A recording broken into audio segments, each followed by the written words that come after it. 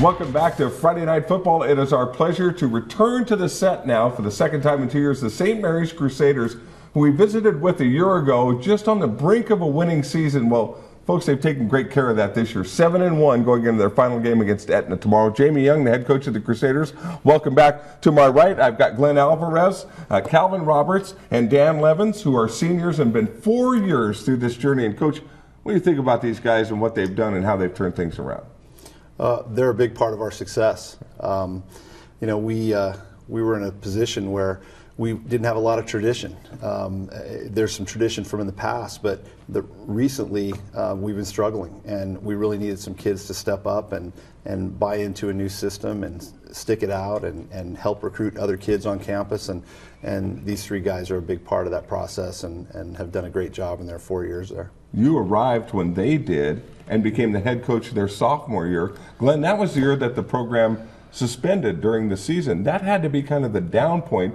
Talk about hitting that low point, but what it took to convince yourselves that you could come back and be where you are today. Yeah, definitely. I mean, our freshman year, it was a pretty sad season, with every loss, and then especially sophomore year, where like in the middle of our season we just stopped, And I remember after one of the practices, all our team gathered in our locker room and we discussed if we should continue practice, even if our season's over. Right. Just keep going, you know.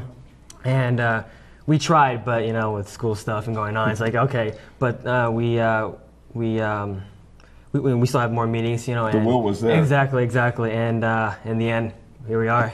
Calvin, talk about that junior, because last year you guys played for a winning season to the final game of the season and made a huge turnaround from that sophomore year. Well, we'd put a lot of work in from my sophomore to junior year, so being able to see some of that payoff really helped to inspire working even harder in the off season for the senior year. And Dan, your family played in the 70s when St. Mary's was the premier football school in the small school state. So this has got to be a great moment of pride for you and for all of yours involved. Oh yeah, for sure. My dad won 2 state championships at St. Mary's, so I guess I had kind of a lot to live up to. But I think the progress that we've made in the last 4 years is worth more than a state championship. Your dad probably squashed Sacred Heart in the 77 quarterfinals along the way. That I was on the short end of, but congratulations on that great turnaround. And what do you attribute, Coach, this year? You're beating teams that beat you last year. They've really turned the corner in a big way. Yeah, I attribute a lot of it to our senior leadership. We're heavy on seniors this year, and these 3 guys and 9 other kids on our team that have bought into our system, have worked out hard in the off season, and have really wanted to be a part of turning this program around. And that really is the key. We're doing the same things that we were doing 2 years ago when I took over.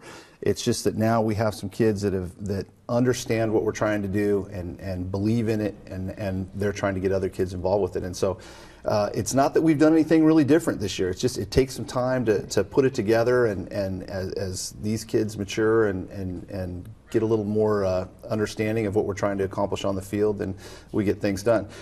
Probably the most important thing is, though, that these guys are as good as football players as they are. They're even better young men, and you can build a program when you got good young men. These lessons they've learned are going to carry on in life. I wasn't a big fan of the Crusaders about 30 years ago, but I am now. And continued good luck. Thanks for joining us tonight, you guys, and congratulations on a great story. We've got to take a quick break. We'll be back.